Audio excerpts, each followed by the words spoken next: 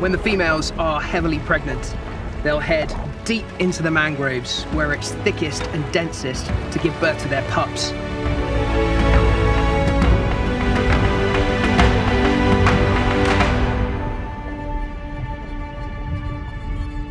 You can see that her belly is distended. She's pregnant, and also she's covered in scars, because breeding for these animals is absolutely brutal. It's difficult to imagine when you see them all lying in here together, practically cuddling. But when they decide it's time to breed, they really show their sinister side.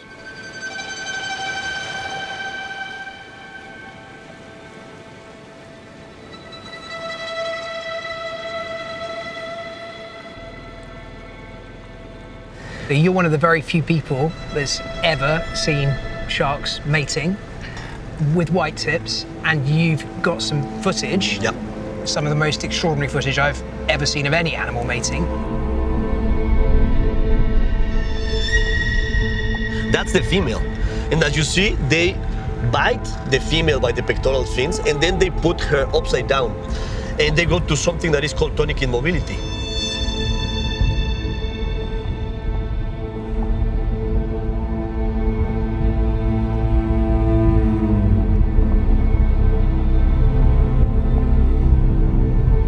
Utterly mind-blowing.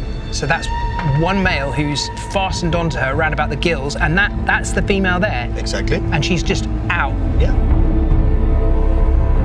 Look at that. She barely moved, and it seemed that it's easier for the male to introduce one of the claspers when they are motionless. This is one of the only species that I have seen doing that.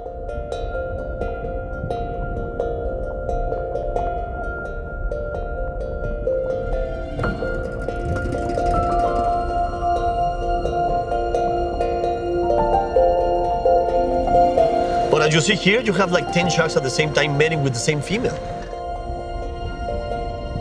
I was able to see the female ejecting sperm, the huge amount of sperm, because of all these males at the same time mating with this particular female.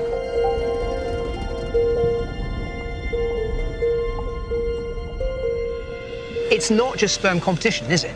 They can actually have two fathers. Exactly, or several different fathers in the same uterus.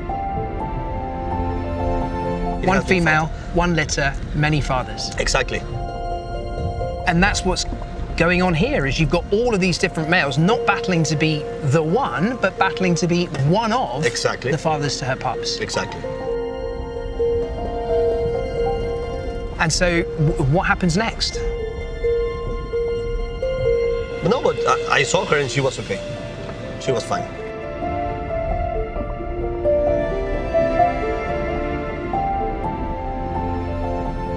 Tucked in here in this cubby hole are 4 or 5 tiny, miniature white-tip reef sharks.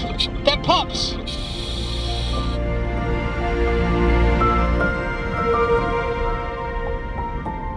This is one of the most familiar species of sharks to divers and scientists. But even so much of their life is still a mystery to us.